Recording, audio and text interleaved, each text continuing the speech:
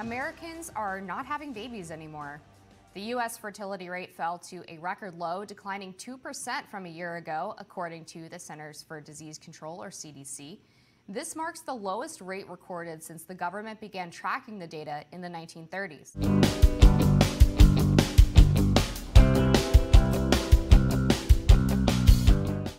Welcome to my channel, Outspoken Samantha. If you are new here, welcome. I appreciate you clicking on the video to watch it. And since you're here, I would love it if you would hit that subscribe button and help me to grow this channel. And to those of you that are returning, welcome back. I truly do appreciate your continued support on my channel, and I hope that you are subscribed as well. Well, guys, in a day where instability exists and a constant state of upheaval seems to be a norm that we are being forced to endure whether we like it or not, there is one thing that remains consistent, and that is our ability to just keep hitting new lows. In the vein of troublesome statistics that demonstrate just how dire almost every aspect of American life has become, several recent articles have sounded the alarm on our country's unprecedented record of low fertility rates. As said in the opening video, and according to this article in the National Review, it says the total fertility rate recorded by the CDC is the lowest since the U.S. government began tracking it nearly a century ago.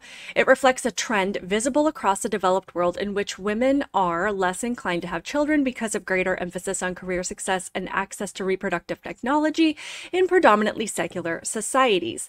There were 3,591,328 total births in the U.S. last year, the fewest babies born in the U.S. for any year on record since 1979. And according to a lot of these articles, the drop in numbers has been led primarily by women between the ages of 15 to 39, which, as a side note, does seem to fly directly in the face of the false Democrat narrative that the overturning of Roe v. Wade, along with all of these states that have implemented restrictions on abortion, would lead to more forced births in this exact same demographic of women. Meanwhile, for women between the ages of 40 to 49, the rate of having children has remained unchanged. So the question is, of course, what is behind the significant drop in young adults pursuing family life, especially since this used to be a leading priority in American society? This is from an article in the Daily Mail where they do talk about some of these potential reasons. Some women are choosing to have children later in life and instead focus on their careers during their younger years. As fertility is linked to age, this can lead to some women never having children or fewer than they might originally have planned. Experts have previously warned that some are prioritizing careers over families, which they say has put the country on an irreversible path to economic decline. Many millennials also say they do not want to have children. As a society, having a family in America used to be the American dream, or at least a big part of it. There were no restrictions on having a family, no one limiting the number of kids you could have, while heavily supporting and encouraging families to raise their kids how they want and instill the values that they feel are important. Another part of that was, of course, the unlimited opportunity that America offers and that so many people come here for. You can be whatever you want, you can have whatever you work for, and you can essentially work to set yourself and future generations up for prosperity. Those are the things afforded by capitalism and equal opportunity, despite the lies that leftist indoctrination camps disguised as education systems have taught these next generations to believe. And unfortunately, I do think that the last few years have really brought into sharp focus how so much of these destructive ideas were really sewn into the studies and curriculums of the public education system, the culture, the media, the entertainment, the news, social media, because it feels like there's this massive group of young adults now that believe that America is evil, that capitalism is oppressive, which is completely ridiculous, that traditional values teach you to be hateful and bigoted, and we also have this massive division between men and women where it's now a profitable market to create content to bash each other. All of these have been extremely concerning developments in society that have all come together and essentially dropped this nuke on the birth rate, and we're getting to a level that we might not be able to come back from. So on this subject, I did come across a recent discussion between two hosts, Jessica Burbank and Amber Duke, on a show called The Rising, which is part of the Hills Network, and I will link it in the description box below if you want to watch the whole thing.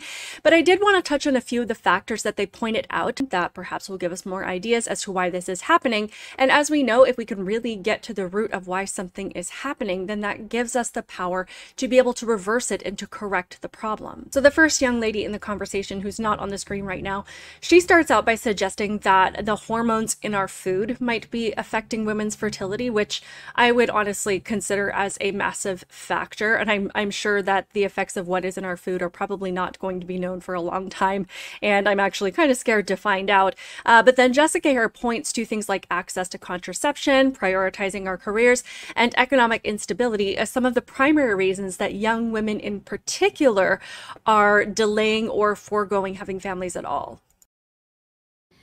When you talk to, or when you poll women who decide to have children later in life, a lot of them talk about the fact that they basically wanted to prioritize their career. They wanted to make a lot of money and get really comfortable before they decided to settle down and raise their kids. And then a lot of them want to return to work after they have children. So maybe they're having fewer children. Daycare and childcare prices are pretty high. They're skyrocketing now. So if you want to go back to work or have to go back to work, that is basically eating up your entire paycheck. And so I think it's a combination of sort of economic and cultural changes between women being more likely to go to college than men, more likely to enter the workforce and have a high-paying career. And then the expenses that come with having a child have really turned a lot of women off from being, 22 years old and starting a family, which is, I think, what probably a lot of our parents did. So I just wanted to stop it there and just touch on a couple of things that she said. And you can let me know if you disagree with her or you agree with her or what your thoughts are.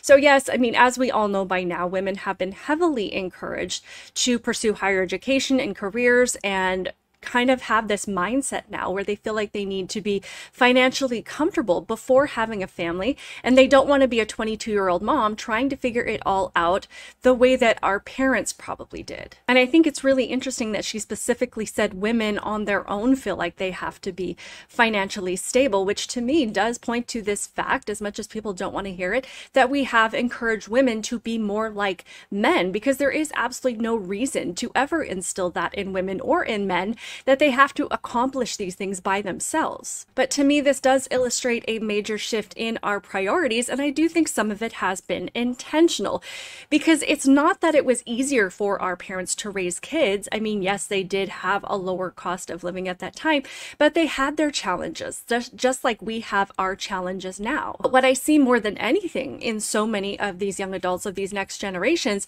is that they're afraid to struggle. So many seem almost incapable of problem solving. I think that facing challenges makes them a victim, and not being able to have everything they want at a young age is a sign of a broken system. When I turned 18, which was really not that long ago, I moved out of my parents' house and I moved in with roommates. It never even occurred to me to try to get my own apartment, and I was certainly not of the expectation that I would have my own career set or my own house for a long time. I understood that as a young adult, this is the time of life when you start to figure out what you want your life to look like, but that it's totally normal for everything to not be in line at that time. Also, particularly because I was raised Christian, which might make some of you roll your eyes right now, but hear me out.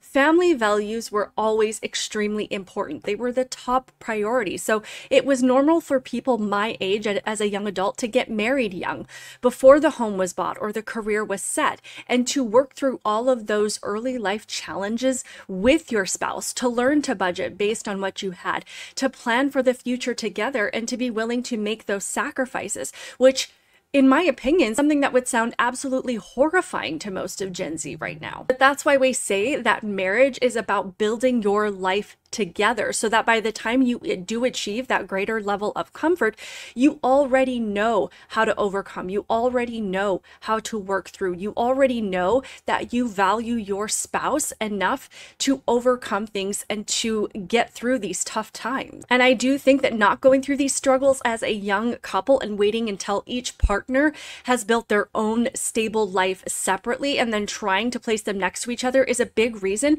why so many marriages and families are are failing right now. Young people are actually more miserable today because of the things that they have been taught to prioritize, but they just won't be told that they're miserable because they're not pursuing the thing that is meant to bring them the most joy, which is the family, but that they're really miserable because America is horrible, or that it's because we don't have enough free stuff.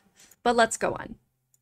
It's kind of unfortunate because you'll see these sort of anecdotal stories from women who say that they genuinely did not know or were not taught that when they got over the age of 35 or 40, that it was going to be incredibly difficult for them to have a viable pregnancy. And they express a lot of regret about the fact that they didn't try to have a family sooner. So I think we're setting a lot of women up for failure by advancing this lie that they can have, 10 to 15 years in their career and then they can just have as many kids as they want. I mean, the biological clock, as icky as it may sound, is 100% real. And I think we need to be more honest with women about really what their options are. So this whole thing just kind of blew my mind a little bit. So you mean to tell me, as the radical left has insisted on shoving hypersexualized material into every nook and cranny of the public education curriculum, telling us that kids need to be more educated on this subject and that this is really to teach teenagers about consent and safe sexual practices, and that opposing this stuff just means that you don't want your kids to learn about it at all, and that you're just a conservative Christian bigot who wants to oppress the LGBTQ community? That with all of this stuff in schools, from like preschool to the PhD level of education programs, that no one is teaching women about their biological clock. So of all the things that these people want to throw at our students, from being able to pick your gender to how to actually perform some of the most depraved sexual acts with books including pictures, that they haven't bothered to throw in a book or even an article about the information that actually matters. Ladies, let me be the one to tell you that you do not have forever. You need to grow up and make decisions like you are not going to be 19, 20, or 25 forever. I mean, you can get a lot of procedures done to reverse the signs of aging, but there's no way to get your childbearing years back. And the last little chunk that I did want to touch on, first, Amber talks about the rising prices of homes and the fact that wages have not increased to meet those costs, and with the concern of all the costs that have come with raising kids and feeling like you have no choice but to put them in daycare to keep up this two-income home, it becomes a question of, well, if I have to put my kid in childcare all the time anyway, what is the point? But then she also poses the question of whether or not having a family is something that people are actually choosing because they don't want it, or is it a choice that they're feeling forced away from because we live in an economy that's increasingly difficult to manage. And I think all of those things are valid, but again, this goes back to my point of how many young people today think that they have to have that nice home and that nice car before you have kids, when honestly, you need to reverse your priorities. Go ahead and have your kids and then figure it out as you go, because you will, because it's important. You will find a way to make it work, as people like my husband and I have, and generations before you, even during some of the most challenging times our country has ever faced. And then she goes on to touch on some of the poisonous ideas of feminism, so we'll just listen to that really quick, even though I know that we've all heard a lot of these things already. Have all of these options. There was an interesting wave of feminism. I almost call it like the liberal Hillary Clinton brand of feminism, where it's like, you have to work and this is the culture and you should girl boss and put on a pantsuit and work the job. But that's really not giving women the chance to have a full life. It's like, if you want to be respected, you have to be exactly what the man was during the most toxic era of patriarchy. And that's just not realistic. When we think about human life, a woman should have the option to stay home and recover from a pregnancy. This sounds to me like she's making an actual pro-choice argument if you really want to give choices to women. What that means is giving women real choices by making it actually possible to have a family. And this actually sounds like it echoes the recent proposal made by Carrie Lake in this video, where people started accusing her of flipping her position on abortion. And even Elon Musk recently weighed in on this subject. He said any nation with a birth rate below replacement will eventually cease to exist. Thankfully, as women with most warnings that we receive these days, we do actually have real-time examples to look to of what it's going to look like for us if we continue down this path. So as I'm sure most of you are aware, the CCP, because of their fears of overpopulation, in the 1980s, they did impose their one-child policy. But after seeing the critical impact on the lack of growth in their population, they eventually lifted those restrictions and then actually started to encourage people to have more children. But naively, they believed that simply allowing for the possibility of having children, they assumed that this would just naturally result in a baby boom. However, as it turns out, a change in laws did not erase the influence that growing up in a society that does not value raising families and does not value parental rights would have on the ones that they were now expecting to start reproducing. Even offering financial incentives to parents and removing penalties on couples or individuals for having children out of wedlock, that was not enough to change the small family or no family mindset that has been ingrained in their culture for so long. This is what their young people grew up with, and this was now their value system. So this isn't just about making the economy more friendly to families, and perhaps we should start listening to some of Carrie Lake's proposals on that, but we actually need to change people's mindset. This is about perhaps teaching our young people that having a family is actually a good thing, and it is not something to be afraid of. That yes, it is hard, but it is the most worthwhile sacrifice you can make. And yes, it will test you, but you will grow in ways that you could never have imagined and that you could not grow otherwise. And there will be plenty of times where you wonder what the heck you got yourself into. But then in the next moment, you will wonder what you ever did before having children in your life. I would love to hear all of your thoughts on this in the comments below. Please be sure to like this video. I would also love it again if you would subscribe and help me to grow this channel. Keep it real, guys, and I will see you in the next one. Bye.